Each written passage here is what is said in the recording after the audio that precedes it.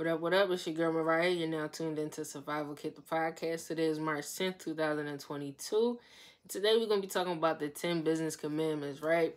So, yesterday was March 9th, and as we all know, or some of us know, that was the anniversary of Biggie's death. And so I figured, why not dive into the 10 business commandments, right? We know it as the 10 crack commandments, as he so eloquently put it. But in business, there's rules and regulations. There got to be some type of law in place. I feel like without law, there's no order, right? Um, and so it don't got to be strict laws, but it's just a few things that you got to keep in mind when you run an operation. So as we know, hustlers, they have street laws, and in business, there's business laws. And I just feel like the two, when you really take a look at it, the corner in the corporate setting, it's not very different when it comes to the actual. Just take away everything that you believe about it, right? And look at the shell of the two things, and you're going to see some very similar modes and methods of operating, right? So let's hop right into it. I like to try to keep it short and sweet for y'all, so y'all can get what you need, get in, get out. You feel me? All right, so here we go. 10 business commandments. Rule number 10. Consignment, strictly for livemen, not for freshmen, right? What does that mean? Normally when you buy something on consignment, you buy it with the understanding or the contractual obligation to pay it back. Normally it's like 30, 60, 90, 180 days, depending on, what you have, what type of agreement you got set up. In business, we know when Biggie was talking about it, he talking about when you get fronted, you got to pay that thing back. If not, things happen. In business, you want to be able to stay good with your suppliers, right? Even in business, we have suppliers. And so I remember one time I had a certain supplier, and I wanted to know, just out of curiosity, was I able to purchase a certain amount of inventory and I could pay them back?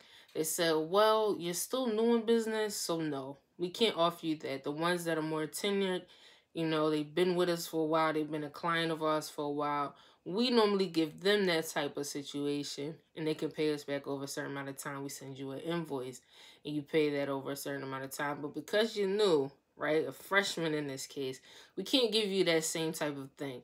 So understanding that, you got to know where you are in the game, right? You got to know where you are in the game, and you don't ever want to get to a point where you got too much inventory, you don't know where to put it, or you can't sell it because you really don't understand your clientele. And so now you have so much inventory and you can't get rid of it. You just don't want to be caught in that type of situation. All right, strictly for livemen, not for freshmen. Moving on, rule number 9. Stay away from police. Okay? Loose lips sink ships. I got these braces and they be kicking my behind when I say stuff like that. Loose lips sink ships. There we go. All right. There's secret recipes, there's secret formulas, there's all types of things in place for a reason. I want to say that's why you have patents. That's why you have copyrights. That's why you have trademarks, right? The things that you create, you want to keep them exclusively for yourself and for your use and your purposes in business, right? So obviously, the way Biggie was kicking it, I'm saying, stay away from them rats. In business, you want to stay away from the people who might give away your secrets. That's why a lot of times in business, you sign, especially, let's make it simple with the 9-to-5ers. You might have to sign a clause. There might be some type of contract at your job, and a clause in it is you're not able to work for a similar person or a competitor. Why? Because you might be giving away confidential information. That's why you go through HIPAA training at work for those of us who work in certain settings. Why? Because you can't give away the private information. All right? You got to remember, loose lips sink ships. All right? Rule number 8, never keep no weight on you. Now, obviously, when Biggie was talking about it, he was talking about his, his product. He don't keep it on you because you might get caught slipping. Well, in business, when I think of that, don't keep no weight on you, I think of literally the weight of the pressure of the business goals or the business needs. You can't keep that weight on your shoulder. What does that mean? That means you have to alleviate yourself from certain things that you do within the business. I cannot do every single thing. I got to build a team or an army. and I have to be able to delegate these tasks out. Even when it comes down to something simple like a business manual. So every job should have some type of training manual, and that gives the breakdown of each thing that you do. At one of the jobs I had, it was called tip sheets. And so anybody that comes into the role, they'll have these tip sheets and they'll be able to reference the tip sheets and be able to handle the different tasks that's going on. You got to have those certain things in place because you'll crush under the weight of that pressure. And God forbid something happens to you and someone new comes in to take over business, they're not going to know what to do, right? You got to have certain things put in place so that when the next person comes in or more help comes along the way, you can delegate that weight out. You feel me? All right, moving right along. Number 7, keep your family and business completely separated. Now, this one, not everybody agrees with. I love to look at I'll say some of the more established business families. A lot of families who are wealthy have some type of tax business, some type of firm. I have Mitchell and Anderson Enterprises. That's my business. And I just think that certain things can be done with family, but you have to have the business wherewithal. You got to have the knowledge to know who you can work with and who you can't. You can't keep the stealing cousin around. All right, that firing family and firing friends can get very, very tricky.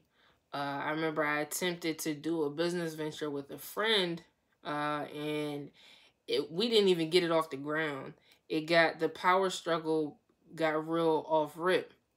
And I'm not saying I'm perfect. I could be very bullheaded.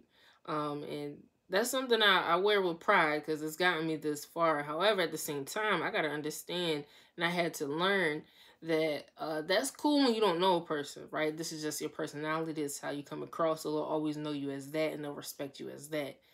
When you know this person, right? Like, y'all know each other's secrets. They used to call you Mook Mook. You know what I'm saying? You used to have a snotty nose. Like, they're not going to respect you in a certain manner all the time. Some family can work through it, and I respect those families. I admire those families. I aspire to have that type of bond in a family structure. However, you got to be careful because if you ever got to fire somebody and that happens to be, your mama favorite nephew or favorite niece, things can get tricky, right? So try to keep that separate. So moving right along, we're going to get into number 6. That goddamn credit, forget it. Okay, so what do I mean by that? I'm a spin it. I'm going to make it a double entendre, right? So the example that Biggie gave, giving that credit out, is if you think you're gonna get that money back, chances are you're not. Because what I've learned, if a person's asking you for money, it's because they don't got it. So chances that they're gonna have it, it's kind of slim. Unless you just know that person, you just know that they're sturdy like that, and y'all been through the trenches together, and you understand that they got me, I got them. Granted, I'm not talking about y'all. What I'm talking about is the people that you know is not gonna pay you back, right? You know they're not gonna pay you back. Those type of things you wanna be careful, and also that comes to giving customers credit, right? So they want a service or they want a product and hey, I don't really got the full thing. Can I give you some now and I give you the rest later? I don't operate like that. I've learned my lesson very early in business. That don't work. Not for me anyway. It don't work for me. I don't know. Maybe y'all customers is more loyal. But especially when you're selling high ticket items, you want to already have those systems in place, right? So like with my custom clip rugs, I have a system in place where when we first start business, there's a certain balance owed, and then before you get your product at the end, there's a certain balance owed depending on what you get. And that's how I keep track of everything. And when you want to buy certain things from me, there is an afterpay option at checkout. So I don't even have to worry about that. You can handle that however you want to handle it, and I let that third party handle what they're going to handle. I get mine off the back end first, and then You know what I'm saying? We go from there. So be careful when it comes to that. Also with credit, I'm not knocking any of the business credit gurus, teachers, believers. I just think you have to be careful. Again, this I mentioned it in a few other episodes. Survival Kid the podcast. This is for the new business owner, right? So if you're an experienced business owner and you're tuning in, thank you so much. I appreciate it. Drop a comment uh, in the review box and all that good stuff. But for the new business owner, be careful with business credit. You gotta build a sustainable business. Think about personal credit, right? You have to build that up, right? If you're coming from where I come from, the credit's not always good when you first hop off the porch, right? Somebody might put something in your name. We love our mamas and our grandmas and our uncles and aunties, but sometimes they be our daddies, you know, they be scamming sometimes. And it is what it is. We do things to survive. However, you still have to build up that credit that you have, right? You want to build up to that 800 and above credit score, but that's not how you start. So you might not get the car that you want. You might not have the type of credit to get the house that you want. You got to build up to that. I look at business the same way. You don't want to jump out the gate with all this business credit because at the end of the day, you have to pay that back. And a lot of times your business structure might not allow you to just write certain things off. Sometimes, depending on the business structure, there's pass-through income and there's things that you have to report. It can get tricky.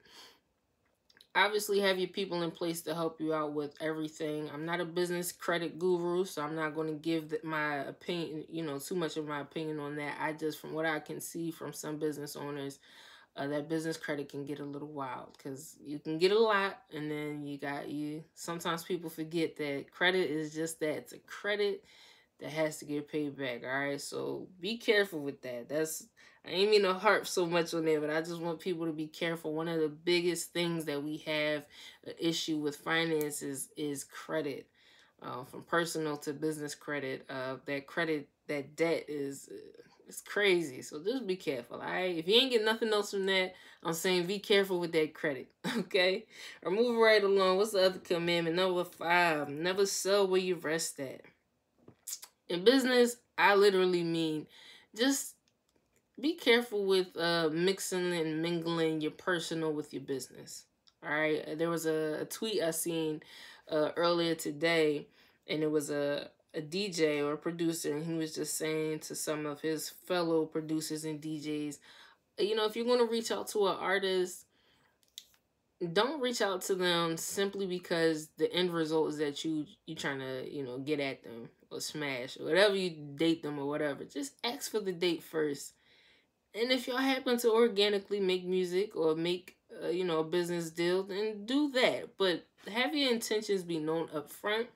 That way you can avoid drama. All of these commandments is in place so that you can avoid drama. Who wants a drama-filled life, right? We on our Mary J. Blige this year. No more drama.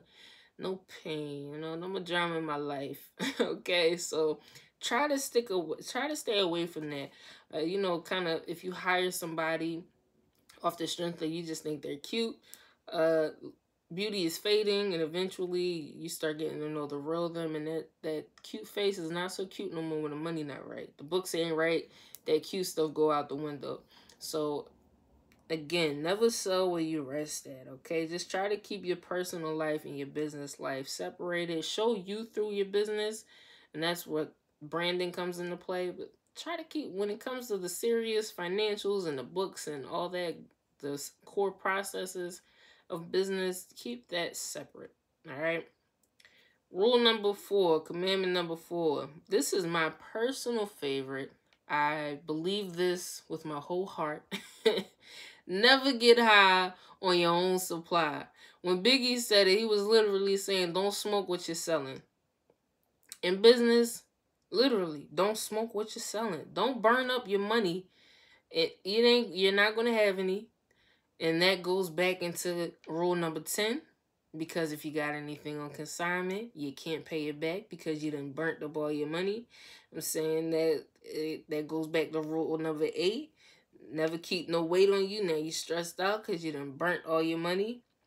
You know, when if you got family working with you, family want their money before they did any work. So don't tell them that you don't got their paycheck. That is gonna get hectic. All right, it's gonna get hectic. That goes into rule number 6. That goddamn credit, right? You can't pay that back because you done burnt up all your money. You can't get high on your own supply. I'm speaking from experience. I'm so passionate about this because this is what I've experienced, right? When you first starting out in business, especially if you got a good item, you come out there, you hop off the porch with a good item, right? You got a good product, good service, customers is booming, they coming through, they buying from you, you making money in your sleep, you hearing that ching on your apps in the middle of the night. So I know that's a great feeling when you minding your business like 2 in the morning and your iPad up open, you hearing that ching, that it get crazy. So you getting excited. All these endorphins is getting released. You know money's coming in the bank. And then you start spending it. You start taking from your account. You start spending that business money to pay your personal bills. And the car note is due. Let me just take from this and put it over there. Oh, dang, I forgot to pay the light bill. Let me just take from this and put it there. Now, granted, if you got a home office, you might be able to do a little home office deduction, but seek advice from your accountant and your CPA for all that good stuff, right? But again, you don't want to take inventory or money from yourself unnecessarily. Because what that does is that puts you in a bind. Like I just said, it goes into all the other commandments. Now you in a jam. You jammed up because you done spent all your money or you done used up all your inventory. It just, even this hat, if you're watching, I got this hat from Lady M. Shout out to my shorty. Side note, Taya Love, my wife, just had an article written on her in Voyage ATL magazine about Lady M's fashion bands. Very, very proud of her. So if you're listening or you're watching, go shop with Lady M's fashion bands on Instagram and Facebook, and shop with her. She got headbands, beanies, bonnets, face masks, all kind of good stuff for you. She's also a hairstylist, so she's very, very adamant about things that's good and protective for your hair. So back to rule number 4, never get high on your own supply. This beanie I'm wearing is a Lady M's creation. I paid for this. I literally paid for this. I do my best not to take inventory.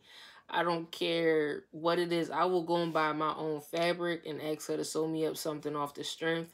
But I'm not taking inventory from the brand. You want to know why?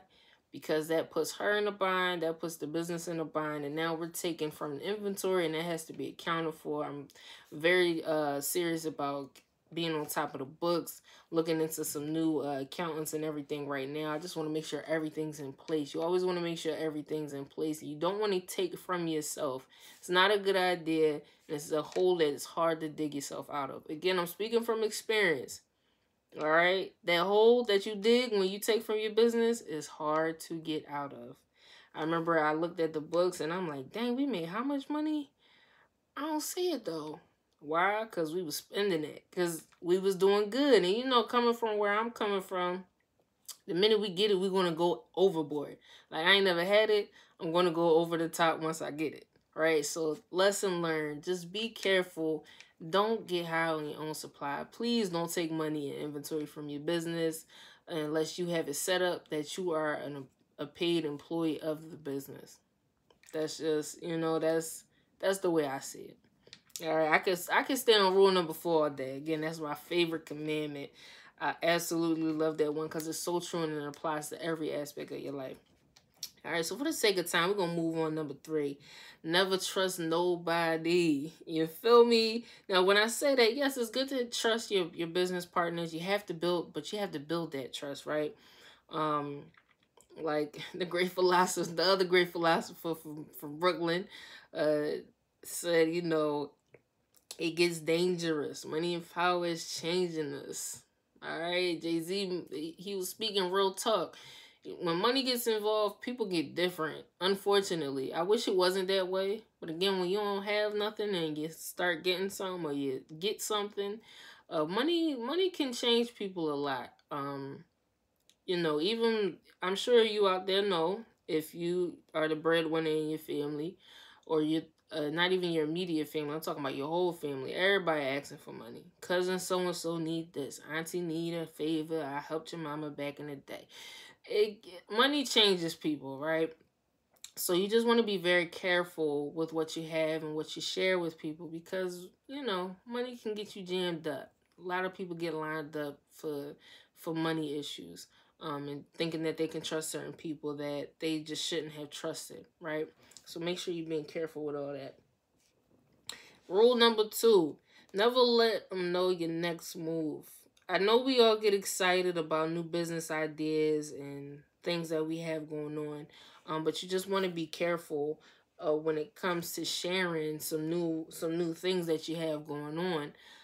Simply because, again, you don't want people to steal. That goes back in the commandment number 9. Stay away from them police. You know what I'm saying? You don't want the competitors and the certain people who boast too much just being Joe, because they kind of try and get you in a situation. Y'all know how people can get. Y'all know how people can get. We know how it gets when you got good things going on. People steal ideas every day. Big corporations steal from the little guy steal from the smaller guy. To me, it's just the circle of the business life. But you want to be careful. Again, everything isn't for everybody. I know we get excited about new ideas, but be careful with what you share. Make sure your paperwork is in place before you get things moving. Always have a backup. You always want to have a plan B for your plan A. I know people say there's only plan A. To me, that's piss poor planning. There's always a backup. I went to school for PR, and there's always some type of contingency plan in place. There gotta be a contingency plan in place. All right, so always have a backup just in case, but make sure you keep things to yourself until everything is situated and figured out, and then present it so it looks at least halfway decent. Again, we like to believe in just getting started over here at Survival Kit. Just make sure when you are getting started, you're just keeping certain things under wraps until you can really present it in its best form, all right? Commandment number 1, never let no one know how much dough you hold. Never let no one know how much dough you hold. I can't harp on this enough. I hate when I see the sales post on the gram. This how much money my business is making. This how much we got. I understand for motivational purposes only. I get that. I just want you to be careful. Again, that goes back into number 2. That goes back into number 3. That goes back into number 9. You have to be careful with being flashy. I think the day and age that we live in with social media, so many people are watching every little thing you do. And the minute you look very successful, you become an easy target. So you just want to be careful about sharing how much money you have. I feel like money, the bottom line, unless you're a publicly traded company, your financials should be kept between you, your partners, and your accountant. That's just how I feel. Again, unless you're publicly traded and you have stocks and dividends and all that good stuff, those financials, you don't gotta post it on the gram. We know you eating because you done upgraded your car. You looking nice now. You at the good restaurants downtown. You know what I'm saying? You traveling every other month. We know you eating. You don't gotta show us the account. We don't need to see the money in the account. Keep certain things for yourself. Again, the competitors see that. And if there's some foul play with competitors going on, every competitor is not a good competitor. And we're living in a cyber world. Somebody might just be smart enough and hack your account. I'm just saying, these things happen. You just want to be very, very careful with flashing your bread, and flashing how much you're making in your business. You want to keep certain things sacred. That's just my opinion. Again, this is all my opinion. Just my take on the 10 crack commandments. It's the 10 business commandments. I love hip hop, so I definitely wanted to touch on this. R.I.P. to Biggie Smalls. This was a great song. I play it often, and I think it applies to business in every sense of the song. Again, when you take the hood corner boy, enterprise, and then you look at the corporate enterprise world, and you strip everything out, and you look at the shell of each, they definitely line up. You don't believe me? Take a look around you. Pick your favorite hustler and pick your favorite business and put them up next to each other. I guarantee you're going to see similarities. All right. Again, it's your girl Moriah. This is Survival Kid the podcast. Thank y'all so much for listening. I hope y'all enjoying this so far. Stay tuned for more. We coming every week, every Thursday, 6 p.m. If anything's to change, of course, I'll let you know. All right. Stay locked in. Peace.